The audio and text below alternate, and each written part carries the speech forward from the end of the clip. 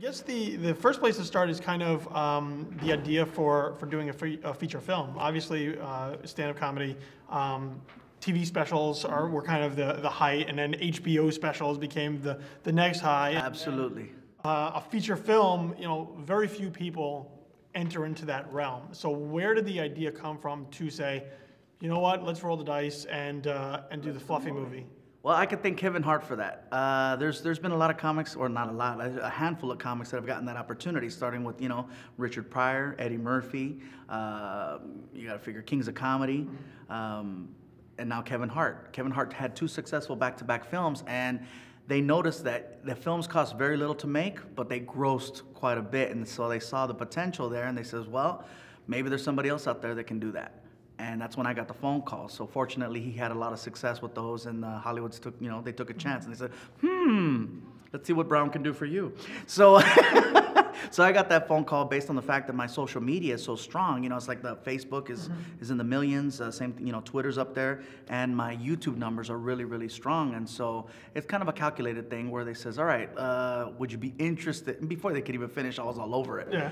And they said, all right, we need you to produce this film. And the only problem I had was that when they approached me for it, I was literally 2 weeks away from recording my last special.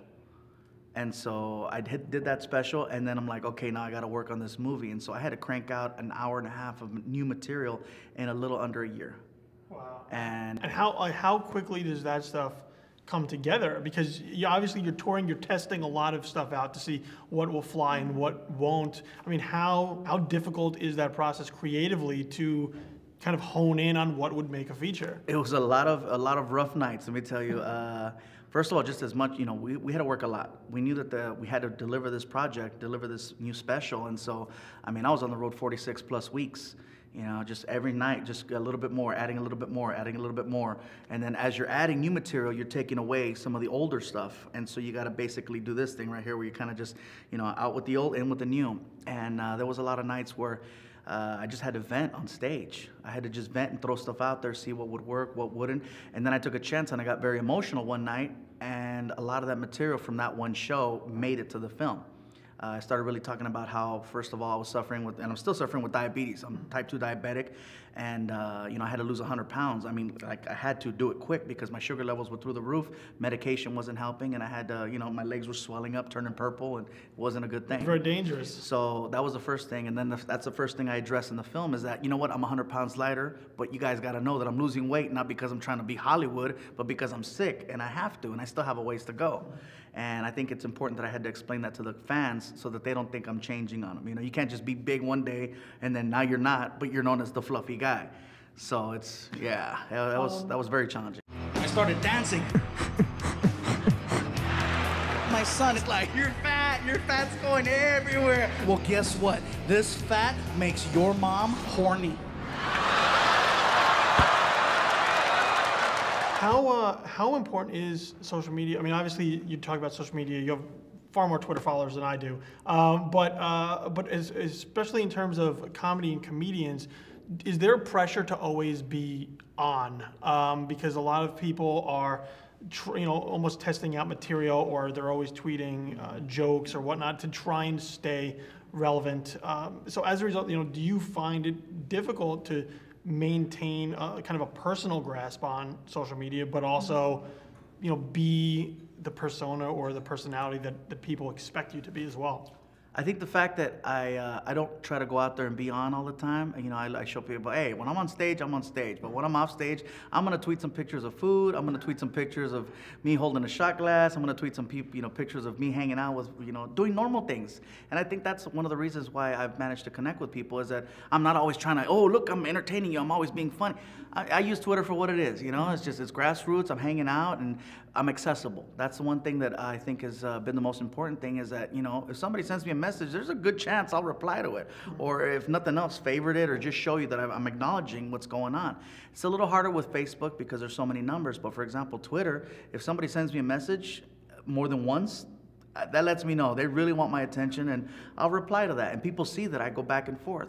Social media is so important, and I think more people need to realize that you don't always need Hollywood. The reason why Hollywood came to me was because of my social media, because of the numbers, because of the YouTube. You know, the only reason I have a fan base overseas is because of Facebook and Twitter and putting YouTube videos out there. Overseas, they don't know Comedy Central. They don't know HBO. They don't know Showtime. But guess what? I see you on the YouTube.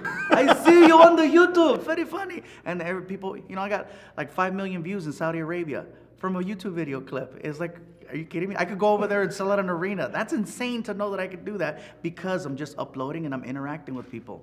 You know, and Hollywood's not doing that. And I think now they're noticing that they need to start respecting the internet, because the internet eventually is going to take over. Absolutely. Digital's the way to go. And so it is important for other entertainers, not just comedians, to be involved with their social media. And that's one of the things with me, is that I'm very much hands-on. You know, you get somebody that's way, way up there, and just hire somebody. Usually they have like a team of people that tweet on their behalf. And okay, whatever, but you know, that's not really interacting. I don't have a bajillion followers, but the ones that I do have are very involved. All right, and man. So I think it's it's important. And yeah, if I tweet something out right now, there's a good chance we're gonna get a reaction from it. Make sure you retweet this video, this interview. There's been times when I do this a lot too, where I'll have Fan Appreciation Day. And I think more artists should do that, because it's like they're the ones that make it possible for you to have the nice cars and the great life. And so I'll do this like maybe once a month, where I'll take fans for pancakes, or I'll say I'm gonna hang out at the mall, I'll buy everybody a soda. And it's just basically an excuse for people to come out and say hi and take pictures and stuff like that. And it goes a long way.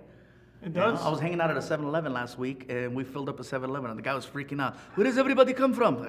I sent out a tweet. Sorry, bro. Thank you. Can you do it again? I don't know. This Fluffy Fan Appreciation Day is the greatest thing ever. Yes, it's the greatest thing ever. Celebrities for everybody. Celebrities for everybody. Thank you very much, man. Thank you.